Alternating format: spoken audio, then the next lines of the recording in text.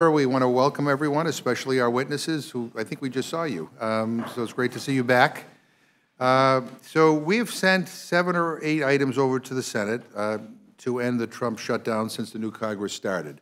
And the Senate has done nothing, not a thing.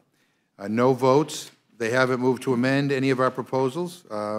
It's hard to negotiate with the other body when the Republican majority has completely failed to act. So today, we are trying again, and maybe this time will be the charm. So I'm not going to give a long speech here. I'll just say to the Senate, please do your job. Hundreds of thousands of people need you to act. And with that, I'm delighted and honored to turn the mic over to the ranking member for any remarks he may have. Thank you very much, Mr. Chairman. And what can be bad when you have 2 such superb witnesses coming before us yet again? So that makes me optimistic. Thank you, Mr. Chairman. First, I want to again express my thanks to you and to our witnesses today for again coming before us on a matter of great importance. For the 3rd time in 3 weeks, we're here on the appropriations bill as part of the effort to fund the government and end the shutdown. Unfortunately, I think this effort is just as short-sighted as the majority's previous efforts over the last couple of weeks, and like those bills, the measure today does not address the fundamental issues at stake. Let's take a quick look at how we got to this point. In December, the House of Representatives, then controlled by Republicans, passed a bill to fund the government and prevent the shutdown. It included a continuing resolution through February 8th, disaster relief similar in nature to what this committee considered yesterday, and funding for border security to address the very real concerns arising on our southern border. That was a bill that the majority of the Senate supported and that the President said he would sign. Unfortunately, the Senate minority refused to take up the House measure, and parts of the government shut down on December 21st. On January 3rd, when the new Congress was sworn in, the House took up a continuing resolution through February 8th, only this time without the essential disaster relief funding or the additional funding for border security. To date, the Senate has refused to take up this measure, and the President's repeatedly said he would not sign the bill without additional money for border security and additional physical obstacles. Last week, the House took up 4 spending bills and covered 4 of the outstanding 7 appropriations titles, but did not include any funding for the border wall. These bills were full-year funding bills for relevant departments, but unfortunately, they were Senate-only bills that did not take into account any work of the House of Representatives in the last Congress.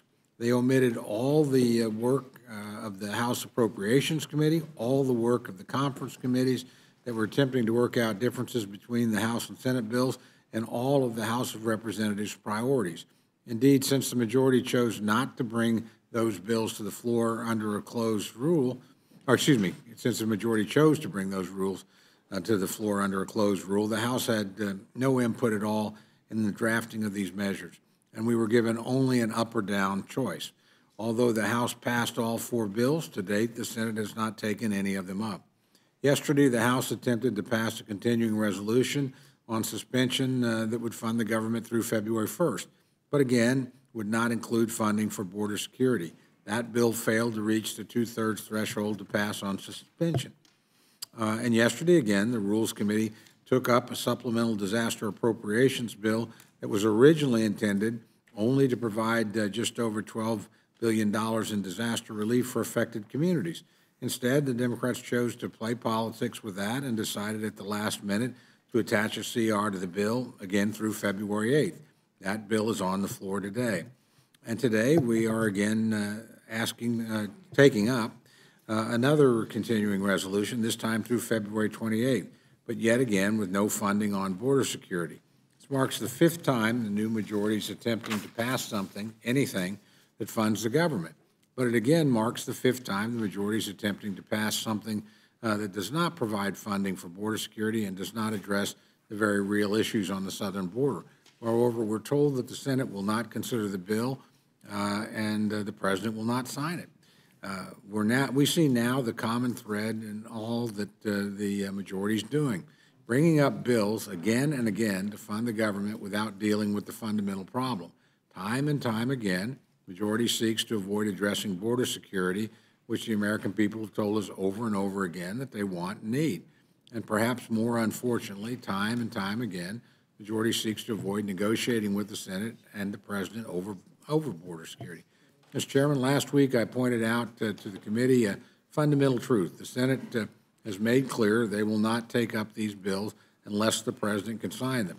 And the President has made clear that he will not sign anything that does not address border security. Given that fact, why does the majority insist on continuing this futile political exercise? Why does the majority insist on putting forward bill after bill that does not represent an attempt to negotiate? And why has the majority continued to bring up these bills under closed rules without any chance for the House to offer its input into the process?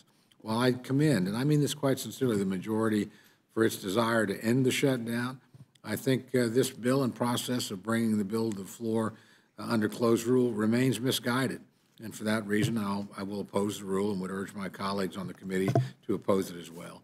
And with that, Mr. Chairman, thank you very much. Well, thank you very much. And I really I have great respect for the gentleman from Oklahoma, and we have come from different political parties, but the one thing I do take issue with is when the gentleman says that Democrats somehow are against border security. We don't support border security. We do. We strongly support border security.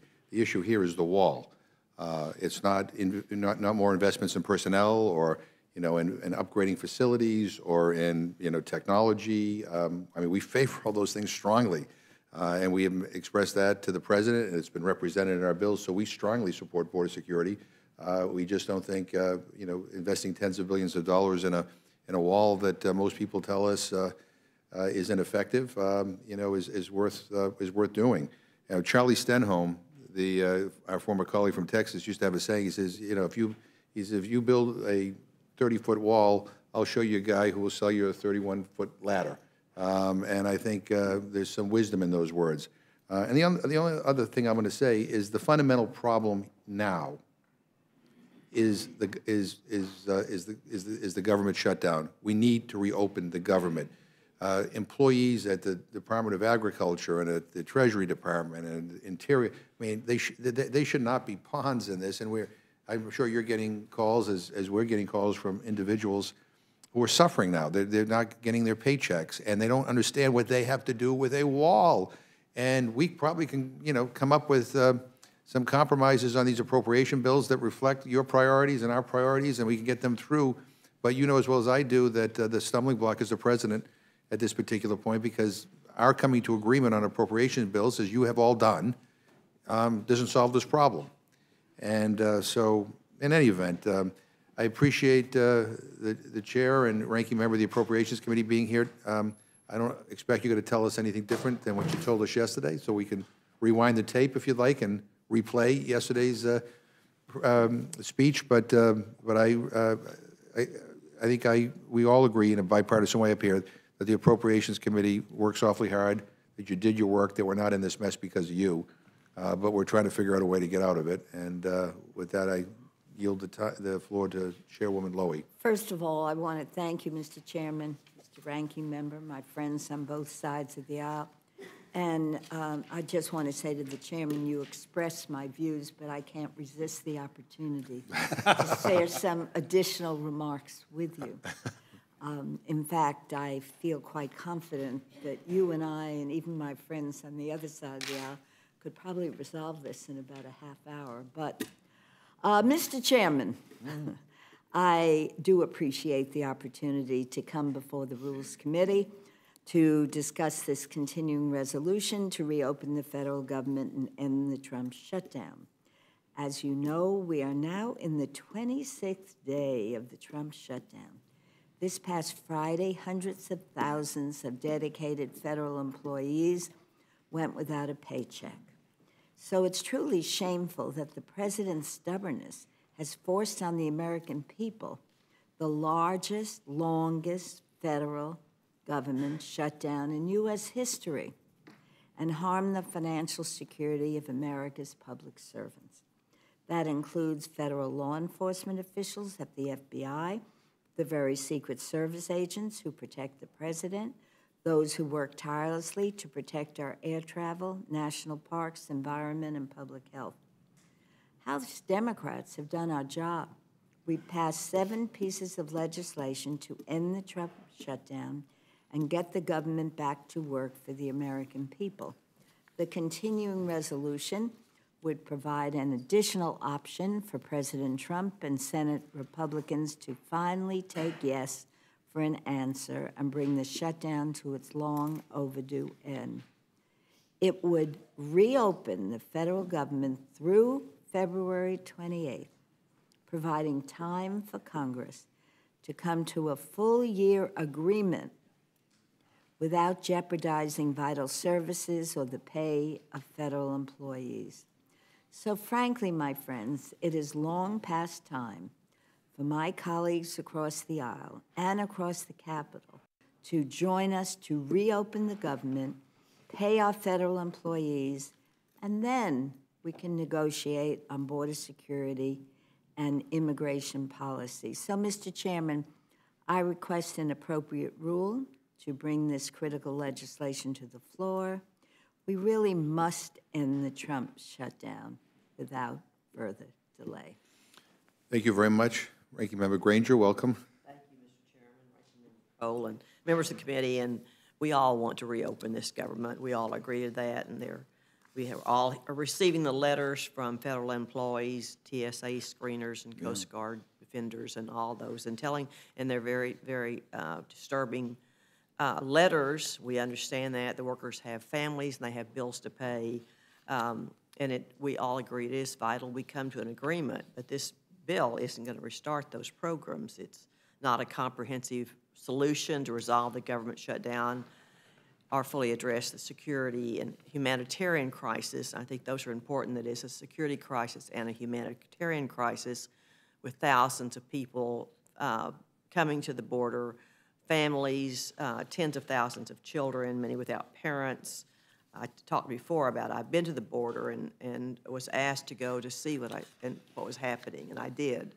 I went to the countries that those families are coming from, and they haven't resolved their safety issues, and they have children that are sleeping under their beds rather than in the beds because they're shooting through their windows at night. The situation is unacceptable, and it must be addressed for the security and safety of us and the security and safety of those that are coming to the border. We all share those concerns, but moving this bill across the floor won't help those employees, and it won't solve this. It's not a bipartisan consensus, and that's what we're going to have, and it's going to have to be a time where we find common ground on this to provide funds for the border crisis and to reopen the government. I hope we can come to an agreement. I know the people very sincerely in this room, all of those who are making decisions and pass these bills want that to happen, none more than me. I thank you for allowing me to testify, and again, I'm sorry we're testifying about something that's not going to solve those problems. All right, thank you very much. Thank you both. Mr. Perlmutter? Thanks, Mr. Chair. I'll just, obviously, I support the rule. I support the underlying bill. I was saying to the chairwoman that today we've opened our office to federal employees, in effect an open house, and so that they can come in, understand what resources are available to them in this period where they're not getting a paycheck. And so by teleconference, I spoke to 4 of them today. One from the National Air Traffic Control Administration, 2 from the National Park Service, and the 3rd was Fish and Wildlife. And they have anywhere from 10 years to 25 years as a public servant for the United States of America. And the young man from NATCA, from the air traffic controller, said the same day that he got a certificate from the federal government complimenting him on 10 years of service for the federal government, he also got a paycheck for $0. The other 3 really described the stories like you were saying, Ms. Granger, that the emotional toll that it's taking, the financial toll that it's taking, the fact that they don't know what they considered a very reliable employer, being the United States, now being such an unreliable employer.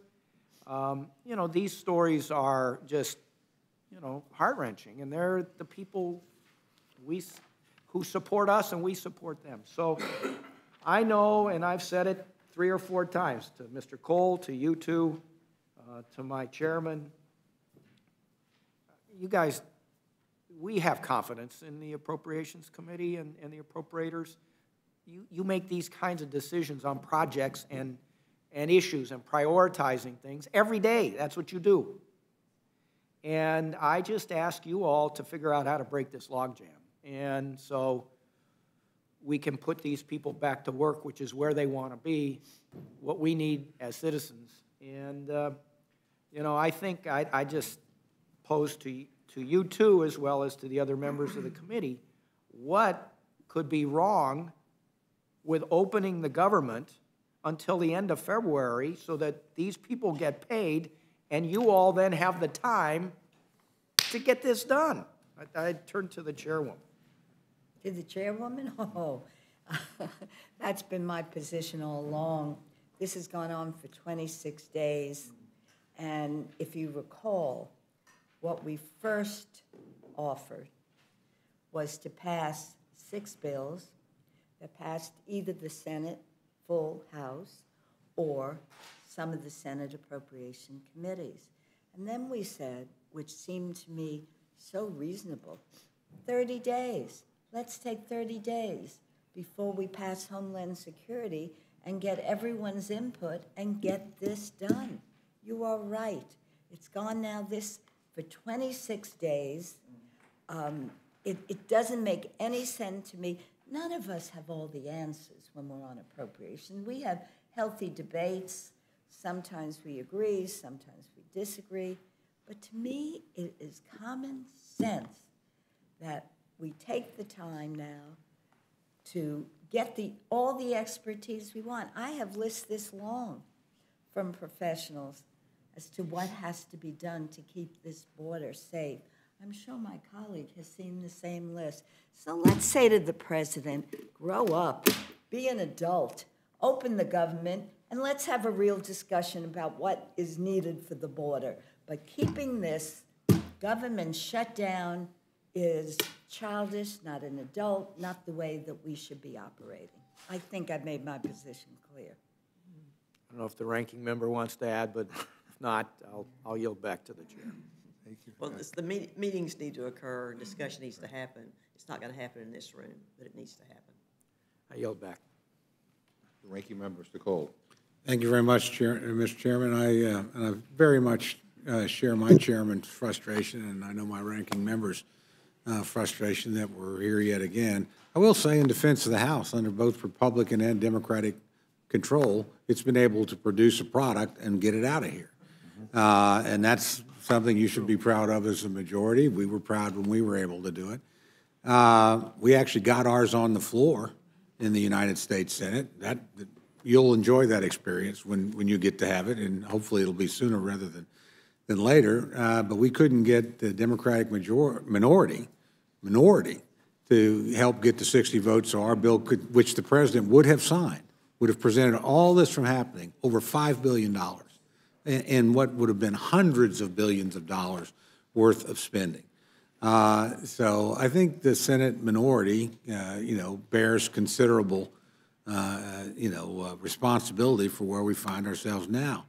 I will say, and again, I don't know what the level of discussion is at the highest levels of both the House and the Senate. Obviously, with the president, I'm not included in those circles. But what we're doing here has not gotten us 1 inch closer to where I know we all want to go. But we seem to want to do it over and over and over again. And all I can tell you is we used to have this problem when my friends controlled the United States Senate. We were in the majority here, and we had a Democratic president, just as we have a Republican president today. And so I've seen this game, from both sides, and I understand your frustration. I really do. And particularly understand it in the wake of claiming a majority, which you certainly did, and having something that your members feel very much is a mandate.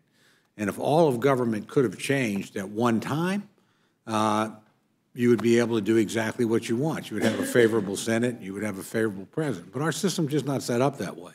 We can change and move very quickly here. We all know this. We live in a majoritarian institution. We try to respect the rights of the minority on both sides of the aisle because we know we each are going to spend some time there. And we try and work together, and we can quite often find some common ground, and we certainly do on this committee, thanks in part, frankly, to the leadership of both of you. But we don't have control of the other side of the rotunda. They have a different set of rules. Their rules empowers the minority. Now, in this case, it's the majority, but whoever knows in the United States Senate for sure. But nobody can get to 60 over there, so we're all suffering from that. We suffered from it in December. You're suffering from it right now. And at the end of the day, unless 2/3 of both bodies are willing to override the president, he has to consent to this too. And I just don't think mathematically there's any likelihood in the near future of Congress overriding a presidential veto. We certainly were not very successful in doing that again when the roles were reversed. So I would just urge the parties, and this certainly doesn't involve either of you or anybody in this room, to go sit down again and start talking to one another. Because, again, we can't solve the problem from this chamber, no matter who is the majority. Nor can this chamber simply insist over and over again to the United States Senate, which is a co-equal branch, that they have to do what we want them to do. Nor does the President of the United States. So this is what discourages me more, and this discourages me a great deal, but what actually does discourage me more is I know how many other big things there are in front of us, as I know my friends do. You know, we are going to have to come to a ceiling or spending cap deal, or we're going to have sequester, which none of us in this room want to see happen. We're going to have to come to a debt ceiling deal, or we'll literally have do something that could collapse the American economy. And all those things have to come in short order. So if we can't settle the difference over a few $1 billion, and it's not, with all due respect to my friends, I know that they like to think of it as a wall. The president likes to talk at it as a wall. It's not a wall. You know, it's physical barriers. There's not enough money here to build a wall from sea to shining sea, and it would be built where the Department of Homeland Security tells us additional border barriers here make sense. I am a little concerned when I hear language, and certainly I've not heard this from my friends in this room, but look, if building physical barriers is somehow immoral, then I'm looking for the legislation that'll take them all down, because we've got hundreds of miles of them. And I haven't noticed anybody advocating that. Let's just take one down. So we're talking about the use of a tool of government that the chief executive thinks is important.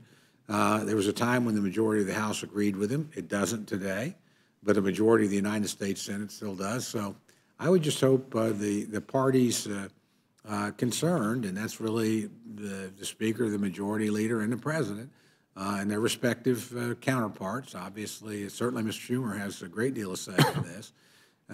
You know, sit down and talk.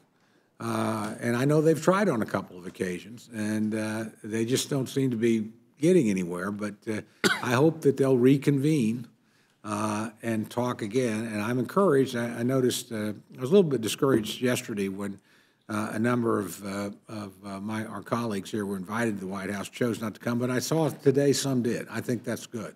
I think, you know, I think the more talking back and forth that there is, and the members that went down there are members who, very good members, and often inclined to make a deal. That was good. But at the end of the day, we all know it's going to take leadership at the highest level to make an arrangement. And so I know you're doing your best to persuade your leaders to do that. We're doing the best to persuade our leaders to do that. But I also know that doing what we're going to do today is not going to move us 1 inch closer to a deal. And if anything, in my view, it sort of digs everybody in deeper. We have a lot of experience in that on our side, Madam Chairman, because we've done it. And it didn't seem to change anybody's mind.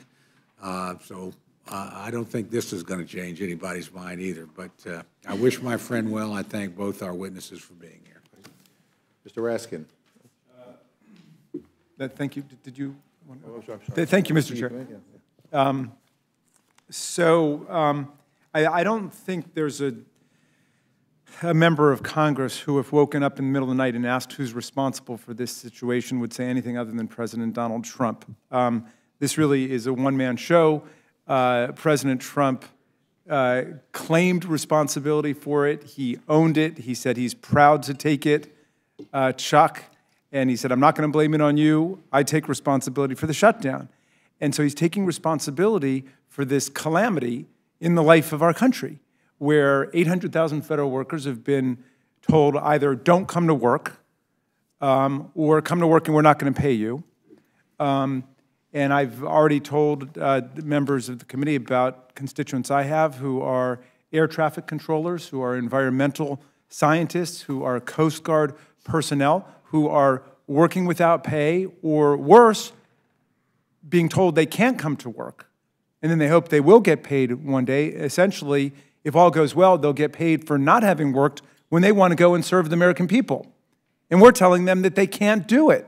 And I've got constituents who are working on E. coli, on salmonella, on insect infestation of foods. I've got people working on climate change. I've got NIH scientists in my district who are dying to go back to work on cystic fibrosis and multiple sclerosis and breast cancer and colon cancer and you name it. I mean, this is having tremendous repercussions for us. So at this point, the president having done what he's done, I think that there are two positions which are on the table, and now they're on the table pretty much on a daily basis.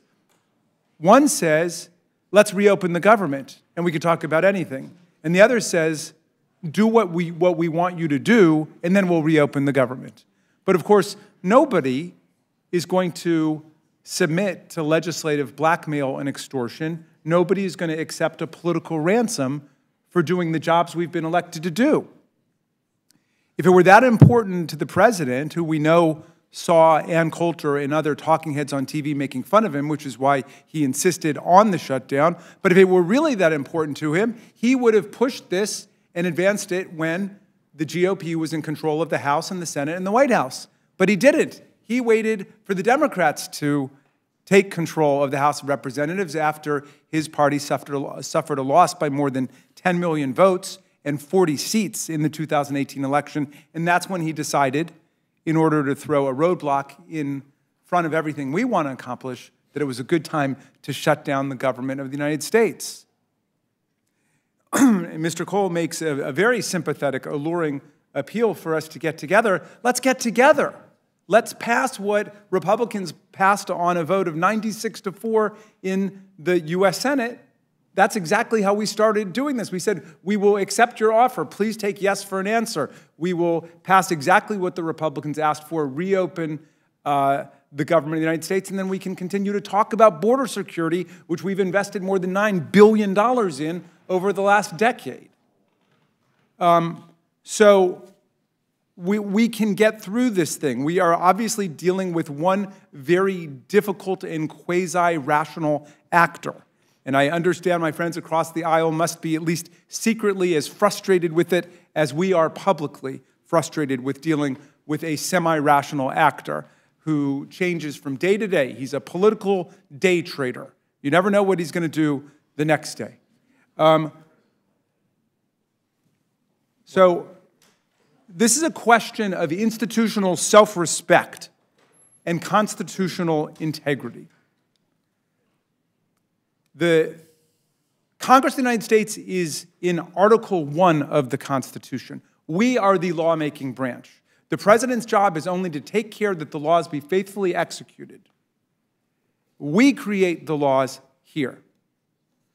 Now, I've not been around so long as to know exactly how things work. Mr. Cole suggests that the different parties get together, presumably not in public, and work this out. Maybe that's the way these things work. I don't know. My experience as a state senator is the state Senate advances the public interest the best that it can. The state House advances the public interest the best it can. If there are differences, they get together and work it out. And so I would hope that we would have enough institutional self-respect to do what we need to do, which is to reopen the government of the United States and then advance all the other legislation that the committee is bringing forward. And let's hope that the Senate does its job, and let's hope that the president does his job. Now, maybe there could be some kind of massive behind-the-scenes summit that brings everybody together. I don't know. Perhaps it works like that, and this could be done. But I will tell you from the standpoint of my constituents, and I think from the standpoint of the vast majority of the American people, it makes no sense for the world's first constitutional democracy, the first modern constitutional democracy, the greatest democratic government on earth today, even with this nonsense. It does not make sense for us to shut down our own government and to hold the federal workforce and the people hostage over a policy disagreement.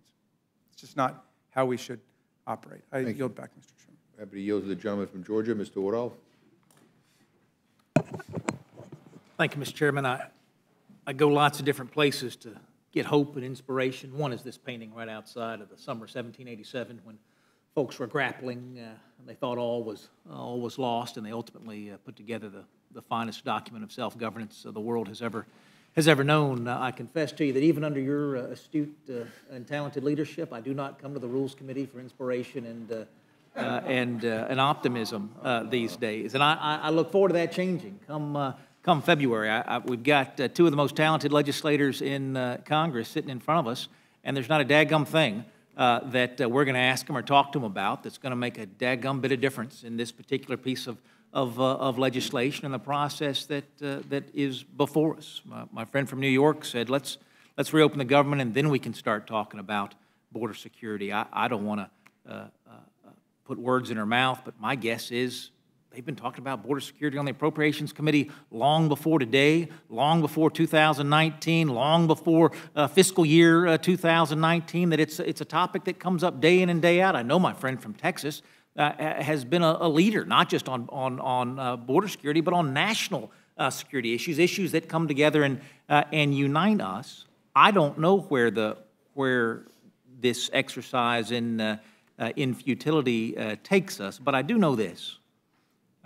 If I don't hear the word temper tantrum one more time, I'd be pleased. If I don't hear the President of the United States impugned for his leadership on this issue, I'd be pleased. I don't dispute for a moment that the gentleman from Maryland has constituents who are suffering, as do I. Now, they're not my constituents who work at NIH and CDC, because those agencies were funded when this Congress passed more appropriations bills on time than any other Congress in the past 20 years, a feat that we credit our appropriators for and us collectively for. But I just want to share this. Jeanette Jenkins, age 76, of Lawrenceville, Georgia, my home, passed away on Saturday, April 28, 2018. Jeanette was a member of Hebron Baptist Church for over 25 years and currently a member of First Baptist Church of Atlanta. Jeanette had a passion for serving in many capacities of the ministry as a Sunday school teacher and volunteering in various activities. She was an avid reader and enjoyed sewing. She is survived by her loving husband of 57 years, Doug. Doug was in my office last week. Jeanette did not pass away of natural causes last April. She was killed when a gentleman who was in this country illegally ran a red light and crashed into her car. Doug came into my office to say, Rob, this is not a political game. This is not political grandstanding, and this is not somebody trying to make a point. My life is forever changed, not inconvenienced, not created a temporary degree of uncertainty, but forever changed, and I want to know who in Washington was responsible for making the rules of who comes and who goes. And candidly, I would say there's more that we agree on than that we disagree on in creating a functioning visa program so we know who's here and who's not here and helping folks come and go in ways that make sense. Reopening the government is a serious issue, and in many ways it's an issue of life and death. But border security is also an issue of life and death. And our failures there are not academic failures and they're not rhetorical failures. They're real failures, and not just in life and death ways in my district, but in each and every one of our districts. We're going to disagree on public policy, but we're going to agree that we all have a common calling to try to get to the right place. And my suspicion is, under new leadership in the House, we're going to get there differently than we would have before, but the foundation will be the same, and that is by agreeing on our common love of country on our common pledge of service to our constituents and our shared desire to succeed, that foundation of trust is what's going to get us there. If the acrimony gets us there faster, you'd have thought we'd have gotten there by now, because we have plenty of it. Please remember, as we're having these conversations, the men and women who want to resolve this issue with more attention focused on border security are not doing so from a place of ill will. They're doing so from a place of tragedy in many cases, tragedy that falls solely on our shoulders as members of the federal government. I thank both of you for what you have done. I brag about your successes all the time. If we could build on your foundation of is it 7? Is it 8 appropriations bills passed? No, it's 3/4 of total funding. But instead of 7 or 8 continuing resolutions passed in 2019, if we could build on your foundation of total appropriations bills passed, we could end up in that right place. I look forward to this being the place of optimism that I know our chairman wants to lead it to be, and I thank you both. I would just ask my one question, and I'll ask Ms. Granger. The chairwoman did say, once we open up the government, then we can negotiate. I don't want to ask her to reveal what's going on in her party, so I ask you to share the secrets with me. Do we have to wait to negotiate, or is it still your hope and expectation and desire that those negotiations are going on now, and we will then see a package that solves all of our shared concerns? I have no knowledge of the negotiations between the people that absolutely have to be at the table to make a difference are not going on right now. And that's a loss. That's a loss. We should be negotiating now at that level. The negotiations among the people who absolutely, positively have to be at the table to make the deal are not going on right now. I yield back. If I may, I've been trying to keep the process moving and not commenting, but to answer your question, for those of us who have dealt with border security, and we have people on the subcommittee that is led by Lucille Roy Bell-Allard, there is a great deal of knowledge from experts as to what makes outstanding border security. And I don't think we'll discuss this today. All I am saying is, as I said quite a while ago, let's keep the government open. We could resolve the issue in an adult way and not cause so much suffering. I don't know about you, I have friends calling and saying, is it safe to take a plane? People are living paycheck to paycheck. Not everyone has money in their bank account. So I would just strongly suggest that the government be open. We all support opening the government. The president should not shut down the government and keep it shut down. And then I have real confidence that our committees could work out border security that all rational people could support, and those who are expert in that area could support, and we could just move on. Let's open the government. You don't blackmail people who are told not to go to work, when they have families to support. This is immoral, frankly, in my judgment. I know I yield back my time, Mr. Chairman. Oh, If you would indulge me, I hope that the chairwoman didn't miss my point. If you believe that our solution is going to be predicated on a foundation of calling people immoral and blackmailers, you are experiencing a different form of self-governance than I am. That's not the way I have seen your leadership play out. I see your leadership play out in a very gracious way that is from a position of shared values and shared ideals. And it is my fear that too many Americans, whether here in this chamber or elsewhere, believe that the more folks we can label as immoral, the more folks we can label as blackmailers, the more folks we can impugn, the faster we will come to a solution. That's not the way my family life works. That's not the way my professional life works, and I don't think that's the way our civil society is going to work either. And I hope we'll turn that. Well, maybe I can be more positive And I could say that I have confidence that if left to the Homeland Security Committee, Democrats and Republicans, we could come up with a really strong Homeland Security bill. But it doesn't have to come at the expense of people who can't get their paycheck, people who can't go to work, people who can't feed their families, people who have to go to feeding centers. If I didn't make my point clear, I don't think the appropriate way for adults to get to a conclusion when you have a challenge, when you have a problem, is shutting down the government and causing such pain. But I yield back. Doug's family was failed by both Republican leadership and Democratic leadership, not just over a year, but over decades at the border. He is not pointing the finger of blame at one party or another. He's asking that we all come together to prevent another family from experiencing what his family is still going through now, even 9 months later. I yield back. Ms. Torres? Thank you, Mr. Chairman, and thank you to the chairwoman and ranking member for coming here again. I hope to see you every day until we open up the government, and I hope that that's not for too long. There is something that I would say immoral about how this is playing out. There was an agreement. There was an agreement that had been made with this president. And that agreement passed out of the Senate. Unfortunately, we did not have the leadership in the House to take that up before the 115th Congress went home.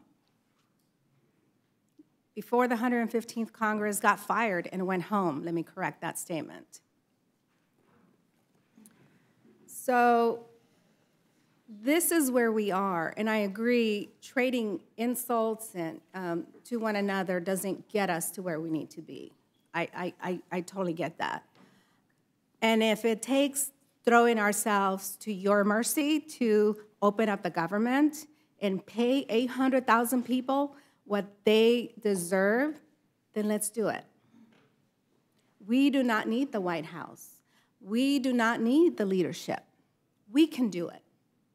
Members like you and I can grow the backbone, and we can overturn a veto. We can do it. We have crises all over the country. Opioid in your backyard, my backyard. Before opioid in my backyard was crack and cocaine. That's a major crisis. Mass shootings. It's been a major crisis. Democrats had to stage a sit-down on the floor because we have not addressed the issue of mass shootings. The homeless epidemic in all of our communities, I call those major crises in the U.S. and our territories. But here we are, stuck on an issue at our southern border where the solution for that problem lies in the Northern Triangle. And addressing those root causes. There's a reason why children are fleeing their homes, why parents, like my parents, have to make those difficult decisions to send their children north. There's a reason, and it's called public corruption. It is called drug cartels. We can do something about that. We had been doing something about that, but we've relaxed our insistence of these governments moving in the right direction. And because we have not been paying attention, they're going back to their ways, and things are getting worse. And if you think things are bad right now in the southern border, it's only going to get worse unless we refocus our efforts. I really want to make a plea to my colleagues and say, let's pay our employees and let's work on the deep-rooted causes of the problems that we have at our southern border. Whatever it takes, let's do it. You don't want to move this direction. I don't want to move that direction. We can talk about that. But employees cannot continue to not get paid. Electricity is going to be cut off in 14 days. It's cold outside. Their water is going to get shut off. Cell phones will be the first thing to go. So where are they going to get a call to? Those are some of the things that we really need to think about. Last year, the government was shut down 3 times. We can't allow this to happen, to continue to happen. That is not a way of doing business, not for this global leader that we call the great United States of America. So let's work together, let's come together, let's open up the government, and then let's work on a comprehensive solution that deals with the Northern Triangle and how that is impacting our southern border. And with that, I hope that we would approve, once again, the rule on this bill, and we send it to the Senate, and we hope that they can get it out. And I yield back. Thank you. Mr. Burgess. Thank you, Mr. Chairman. And just again, going back to last September, we did pass a number of appropriations bills, and they passed both houses of Congress and were signed by the President before the end of the fiscal year. And I thought we were on a pace to pass all of the appropriations bills. The hardest one always had been Labor, Health, and Human Services, probably because of the subcommittee chairman at the time. It was difficult to manage. But nevertheless, it got done, paired with defense, and that was a big lift. I know a lot of people that I represent were concerned about the amount of money that was spent in order to get the Defense Department appropriated, but Secretary Mattis had come to us and said, I need $700 billion last year and $716 billion this year. And Chairman Thornberry and the Armed Services Committee at the time had said we were going to fund defense to the amount that Secretary Mattis has requested, and indeed it happened. And I think we can all be proud about that. I was not certain why we didn't proceed with the rest of those bills, but my understanding is from the House appropriators standpoint, those bills had been completed and the work had been done. And the difficulty, as always, is getting 60 votes over in the Senate. And that's not 60 Republican votes, that's 60 bipartisan votes, because no party holds, at this point, a 60-vote majority in the Senate.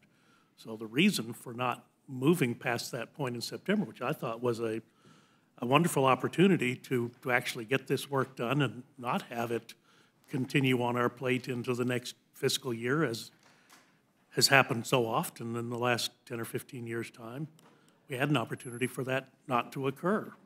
But the lack of an agreement with senators, I shouldn't say senators, members of the other body in the minority, members of the other body in the minority would not agree to the spending levels in the bills that you all had passed. And I thought were good bills.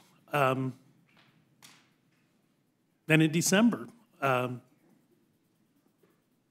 made the statement down at the White House that, Mr. President, there aren't 217, 218 votes for this appropriations bill with the House of Representatives. And I don't know why the Speaker hesitated at that point and didn't bring the bill up, but we did finally on the 20th of December. And it passed with 217 votes. Problem, once again, over the other body, you've got to have 60 votes on an appropriation, which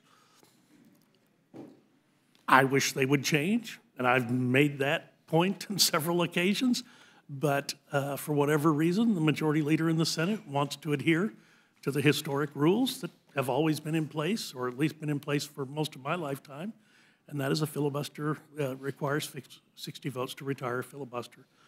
So they were unable to move forward, and that brought us to where we are now. Now, it's my understanding, and I have not been part of the big negotiations down at the White House. I wasn't in the Situation Room earlier. I think it was this week.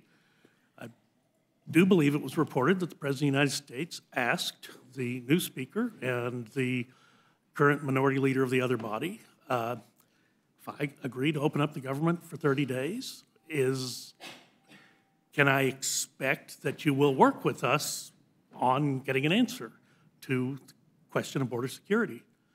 And he was flatly told no, that there is no deal to be had because we're not going to make a deal. So you can see that that would disincent the current Senate Majority Leader or the Majority Leader of the other body and the President of the United States would disincent them from making an agreement to go ahead with a 30-day, because then we're just going to be back in the same standoff in 30 days' time and nothing will have been gained.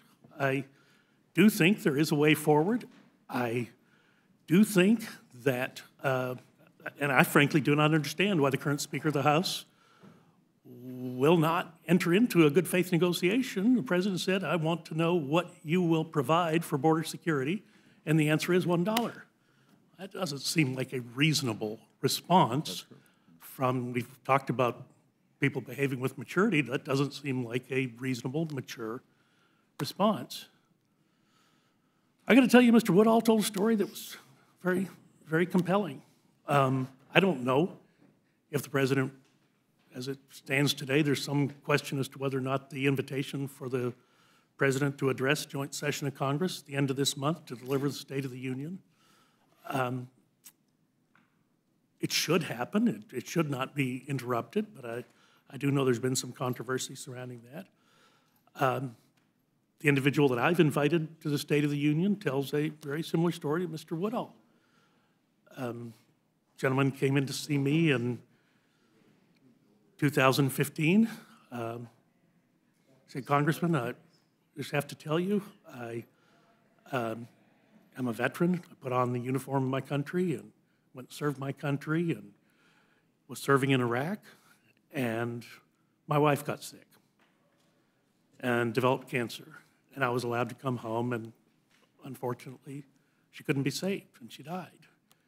And there I am, a recently discharged veteran and now a single father. I've got a 12-year-old daughter, and I'm doing my best to raise her. And she asked to go on a sleepover one night. And he didn't want her to go, but he hated to always tell her no.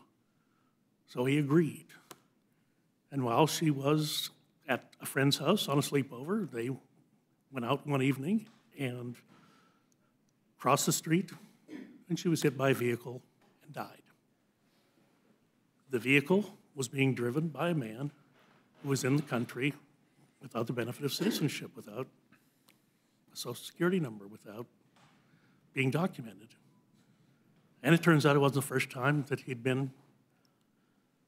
that had happened. Turns out he had multiple speeding tickets in his background, but there were no drugs, no alcohol in his system. And the DA of that county, which is not a county that I represent, but the DA of that county said, well, there's nothing to be done, and we're not going to hold the individual. So Chris comes in to see me. Actually, it's now 18 months after, and he's at his wit's end.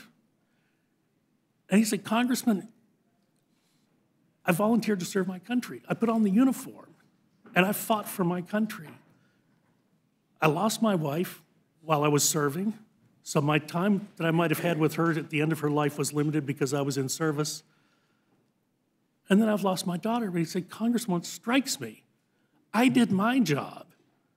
If you'd been doing your job, my daughter would still be here. And your job was to defend the border. And I'll tell you, that's tough to take. Now, again, I don't know if the State of the Union address will be allowed to happen or not.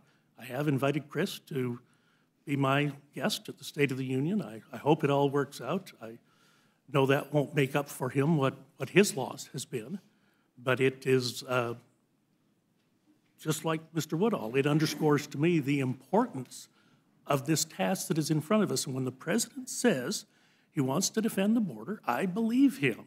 And I want him to. And I know Chris wants him to. And that's all we're saying. Why wouldn't the Speaker provide an opportunity for there at least to be a further discussion if the President went ahead with the 30-day opening of the government? But he was flatly refused. Again, that doesn't seem like a responsible way to proceed with this. Mr. Chairman, I regret we are where we are. I think we know the outcome of today's vote on the Rules Committee, and we know the outcome of the vote on the floor. So I'll yield back my time, and we can proceed. No, and I appreciate the gentleman's comments. I just, again, want to point out, because I think it's an important distinction here. When the gentleman said that the Speaker wouldn't even support $1 for border security, Democrats have supported a robust border security plan and worked with appropriators on both sides of the aisle to do that. We have for border security. We have for increased technology, increased infrastructure, putting more personnel at the border. I mean, using technology. It's the in this day and age, we have things like drones and sensors that can detect movement, and we can respond much more effectively. And so it's not about border security. So that's not the case. And one other thing, in terms of the State of the Union, I think the Speaker's letters, if I read it properly, that she welcomes the President to come here when the government is reopened. But the very people who are charged to protect the President and to protect all of us during the State of the Union, we all know all the security that is up here, are not being paid. And so this is not a time for business as usual. We reopen the government, everything goes back to normal, and the State of the Union will occur on the day it's supposed to. Ms. Matsui, do you have?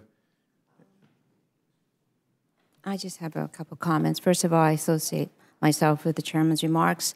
And I'd just like to say that we can have this discussion about border security and everything else, but we still need to open up the government. It goes beyond the 800,000 employees. It now is affecting so many businesses beyond that, the services that these people provide. In Washington, we get focused on the employees, but if you go outside of Washington, you really hear from the senior citizens about perhaps them losing their housing because HUD is not paying, doing the services they need to do. You hear about FDA and the fact that, we may have a problem because they're not doing the services that we need. I was thinking about the fact that we were having problems with romaine lettuce and all of that with some of the inspections, where we can go way beyond that. We really do need to open up the government so we can have a rational discussion. I believe we need to talk about what's happening on the border with security. But if we elevate the emotion around that, we are really doing a disservice to our constituents. So I truly believe in order to have a discussion, which I believe all of us want to have, we first need to open up the government. I don't think there's any developed country in the world that shuts down their government like we do, and we're supposed to be leaders of the world. And so I just really believe that we as elected representatives really ought to understand that this is something that we really need to do. Probably need to talk to our colleagues about this, that our first duty is to our constituents. We really do need to open up the government, because not only for the employees that we have to pay, but also for all the services that they provide. And if we keep going on like this, it is going to get way beyond where we are today. So many more people being affected, and we will lose the whole sense of why we are here and why it's important that, first of all, we need to provide for our constituents. We can have a discussion once we open up the government. Mr. Chairman, I yield back. Thank you. Ms. Scanlon? Thank you. I appreciate the acknowledgement that both sides of the aisle share certain common values, including... Put your mic on, yeah. Yep, I'm sorry. Oh, yeah. Yes. So I appreciate the acknowledgement that both sides of the aisle share common values such as love of country and a commitment to border security, as certainly the bipartisan votes on appropriations for border security, providing billions and billions of dollars for that over recent years is ample demonstration, including in the recent bills passed by the House. I also appreciate the suggestion that trading insults doesn't solve the problem. although I would assert that slandering or demonizing our immigrant population and blaming them for all problems that occur in this country is not an appropriate way to address this issue. The fact of the matter is that the failure of the Senate to act and the failure of the president to reopen the government is making all of us less safe. And it completely undercuts the argument that the failure for him to get his money for his wall, and he's been explicit that he wanted a wall, and I believe the rejection of the $1 was not for border security, but it was $1 for a wall. You know, we're less safe now because of the government shutdown, whether it's safety from food products such as romaine lettuce, or safety from, you know, these cybersecurity attacks that are not being addressed, or the lack of attention to diseases, or, you know, just border security on our coasts with the Coast Guard. So for all of those reasons, I'm proud that the House continues to try to reopen the government, and I would, again, just wish that the Senate would participate. Thank you. Mr. Morelli? Thank you, Mr. Chair. I am reminded that in my days in the state legislature, I used to say to my colleagues, everything's been said, just not by everybody. So I'll keep it short.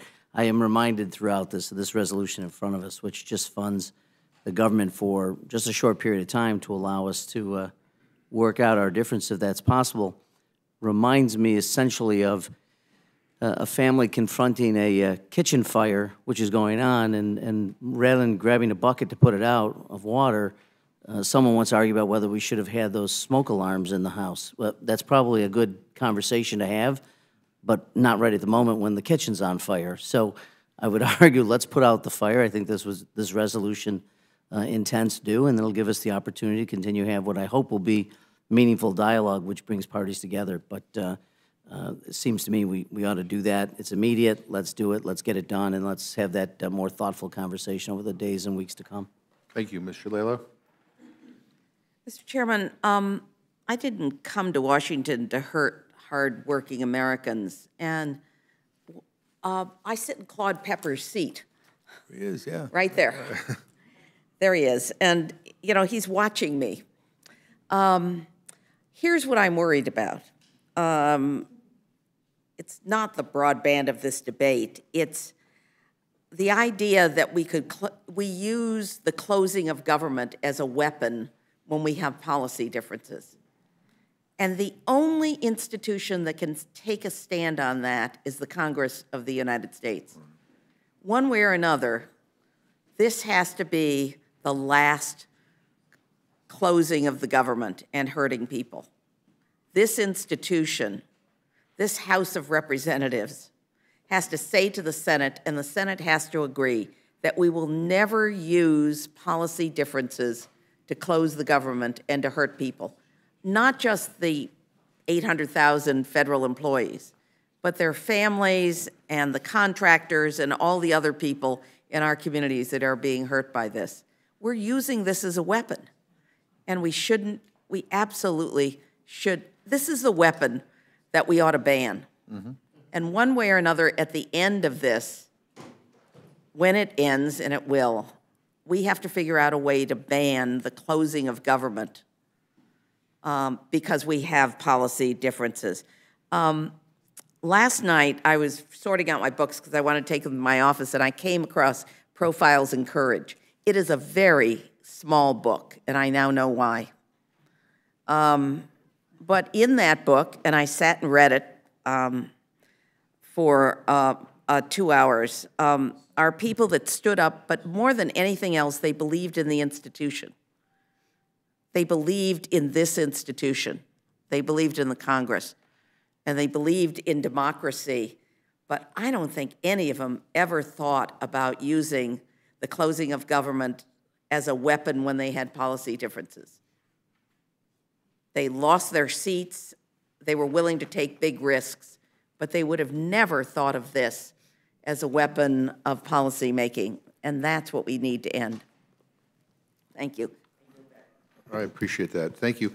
I want to thank Ms. Lowy, Ms. Granger for being here again, and I appreciate all your work. I think I speak for every, oh, do you want, I'm sorry, I didn't see you come in. Do you want to you have anything you want to, Ms. Lesko? I'm sorry. Whatever.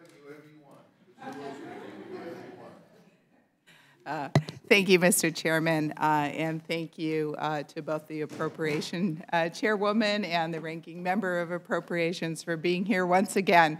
I do feel that we are like that movie Groundhog Day, where you wake up and the same thing happens every day. And so pretty soon I'm going to start dreaming about this, I think, all the talking points, because we basically are saying the same thing every single day on every single one of these bills. But I do want to share with you that, as you know, all of our districts are different. And in my congressional district, of the people that have called into my office, 82% of them support a border fence. And as I've said before, because I live in Arizona, I have been down to the border. I am sure some of you have been down to the border. And the thing that I don't understand, and I don't know if you want to respond or not, but when my Democratic colleagues say, we definitely support border security, we're for border security, well, so why not listen to the Department of Homeland Security and the Customs and Border Patrol agents who say, as part of border security, we do need a border fence? I mean, I guess I don't understand that. And so I am hoping, as I've said before, that we do come to a resolution. I think every single one of us, whether we're Republican or Democrat, want to make sure we get the government open. As I've said before, the Republicans in December did vote to keep the government open, knowing that part of the deal was border fencing. And so hopefully we can come to some negotiated deal and get this done, so we don't have to keep doing these same bills and saying the same thing over and over again. And it's for the best of the American people. Thank you. Thank you. I should remind you that the Groundhog Day has a happy ending. Right? He gets it perfect at the end, right? Yeah. Right. No, and look, I appreciate, and we do. I speak for the people on our side of the aisle and our leadership. I mean, we do listen to DHS and to others, and many of us have been to the border, and it's because of that we have come to the conclusion that constructing a wall that's going to cost tens of billions of dollars that Mexico was going to pay for, that now the American citizens are going to pay for, is not the best use of our dollars. In fact, we hear over and over and over again that there are better ways to secure the border, and we have supported border security in the past. So I appreciate the gentlelady's comments, and I'm glad she made it back to make the comments. And I think we got everybody, right? So let me thank again Ms. Lowy and Ms. Granger for being here, and I appreciate your patience and all the great work you do. And we appreciate your leadership. Thank you. Thank you for giving us an opportunity to share our views. Are there any other members who wish to testify on this legislation? Yeah. Seeing none, this closes the hearing portion of our meeting. At this time, the chair will entertain a motion from the distinguished gentlewoman from California, Mrs. Torres. Mr. Chairman, I move the committee grant H.J. Res. 28, the Further Additional Continuing Appropriations Act 2019, a closed rule. The rule provides 1 hour of debate equally divided and controlled by the chair and ranking minority member of the Committee on Appropriations or their designees. The rule waives all points of order against consideration of the joint resolution. The rule provides that the joint resolution shall be considered as read, and the rule waives all points of order against provisions in the joint resolution. The rule provides 1 motion to recommit. And finally, Section 2 of the rule provides that it shall be in order at any time through the legislative day of January 25th, 2019, for the Speaker to entertain motions that the House suspend the rules as though under Clause 1 of Rule 15, and that the Speaker or her designee shall consult with the minority leader or his designee on the designation of any matter for consideration pursuant to this section. As we've just heard from the gentlewoman from California, this rule provides for consideration of H.J. Res. 28, which provides, which would fund the government until February 28th under a closed rule. It also provides suspension authority till January 25th. So you've heard the motion from the gentlewoman from California. Is there any amendment or discussion? Gentleman from Oklahoma? Thank you very much, Mr. Chairman. I have good news for this long-suffering committee. While we will certainly oppose the motion, we have no additional amendments to make. And, of course, everybody here is entitled to speak, but for myself, I thought the discussion was the debate, so I'm going to yield back my time. Does anybody else wish to add to that discussion? Seeing nobody, then I guess the vote will now occur on the motion from the gentlewoman from California. All those in favor say aye. Aye. Opposed, nay? No. In opinion of the chair, the ayes have it. Mr. Chairman, I'd like a roll call on that. Clerk will call the roll. Mr. Hastings. Mrs. Torres. Aye. Mrs. Torres votes aye. Ms. Matsui. Aye. Ms. Matsui votes aye. Mr. Perlmutter. Aye. Mr. Perlmutter votes aye. Mr. Raskin. Aye. Mr. Raskin votes aye. Ms. Scanlon. Aye. Ms. Scanlon votes aye. Mr. Morelli. Aye. Mr. Morelli votes aye. Ms. Shalala. Aye. Ms. Shalala votes aye. Mr. Cole. No. Mr. Cole votes no. Mr. Woodall. No. Mr. Woodall votes no. Mr. Burgess. Mr. Burgess votes no. Mrs. Lesko. No. Mrs. Lesko votes no. Mr. Chairman. Aye. Mr. Chairman votes aye. Clerk will report the total. 8 yeas, 4 nays. The ayes have it, the motion is agreed to. Accordingly, the gentlelady from Pennsylvania, Ms. Scanlon, will manage this rule for the majority. Well, we are delighted that Ms. Lesko will be managing the rule for the minority. Wonderful. So I think that's it. So without objection, the committee stands adjourned.